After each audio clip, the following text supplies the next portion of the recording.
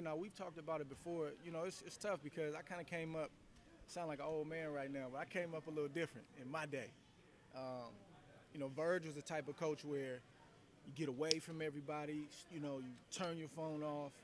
I mean, we didn't have Snapchat in 2004. We didn't have Instagram in 2004. At least I wasn't using Instagram.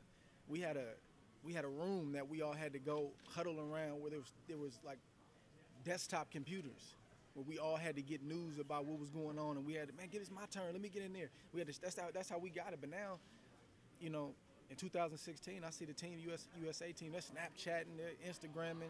So part of you wants to tell them, shut it down, do it like I did it, but that may not be the right thing. He knows what he has to do. He's been winning for a long time. All those kids know how to do it. The key is just understand why you're there.